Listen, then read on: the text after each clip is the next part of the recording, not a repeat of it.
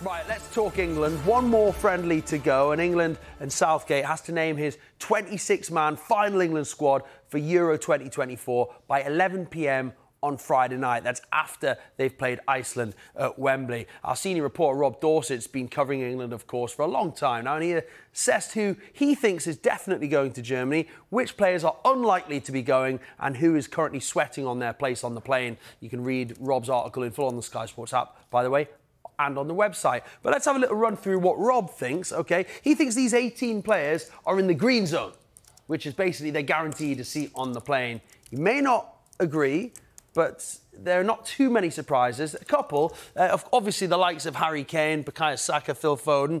He's put Cole Palmer in there, of course, still relatively new in England terms, but scored his first international goal, didn't he, at St James's Park from the penalty spot. Jude Bellingham, obviously, Declan Rice. Some of the others as well in here. Kobe Mainoo is maybe a slightly controversial choice to be in the green. What about Mark Gahey and Ezri Konsa?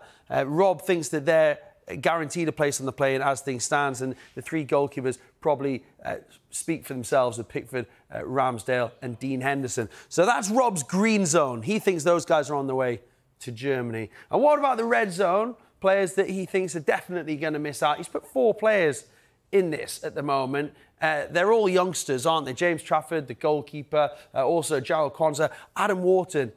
I thought he was brilliant at St James's Park midweek, by the way. I think he'll be a bit unlucky if he doesn't go, but Rob thinks it's going to be a bit too soon for Wharton, and also Curtis Jones. All young, of course, plenty of opportunities coming in the future for them, and maybe that's what's in Rob's thinking when it comes to putting them all in red. And now, the interesting players, the 11 players that Rob believes are in the amber zone, and there's only 8 players left to take from this group of 11, so a few are going to miss out. The players that are sweating on their inclusion in the squad at this moment in time. This is where Southgate will be focusing his attentions, Rob thinks, over the next few days. Players include Jarrad Branthwaite. He's had a brilliant season for Everton. I thought he looked really good when he came on at St James's Park. Big unit of a player.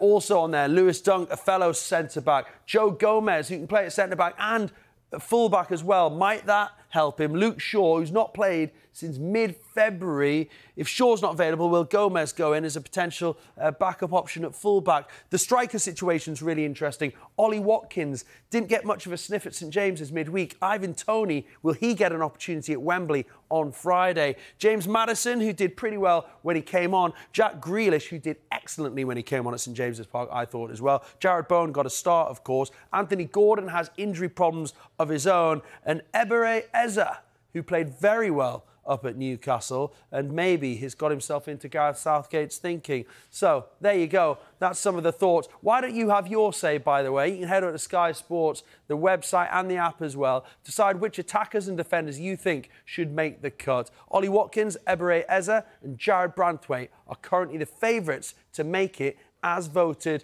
by you guys. So do get in touch. It's fun. I think I'm going to do that this afternoon, Emma.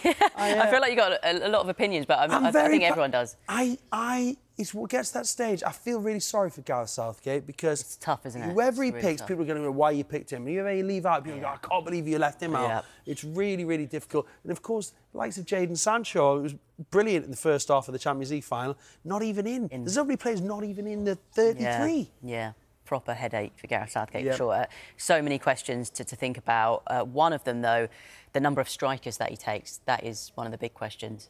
Massive, massive. Ollie Watkins started against Bosnia on Tuesday night.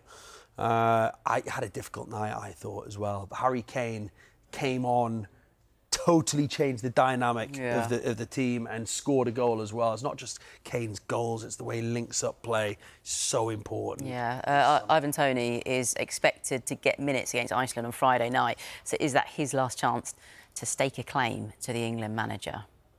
It's hard to imagine, isn't it, I think, that basically in a squad, even with 26, that he could take 3 number 9s. I'm sure he'd take a variety of forwards, but really, will he take 3 9s? I doubt it. So maybe Tony's on the outside. But Gareth Southgate did say and did insist that Tony will get minutes on Friday night. I personally think he would have made up his mind surely before the game. What is the point in playing a game on Friday night and then using players, if you like, who are not going to be in that 26? I think that defeats the object, really.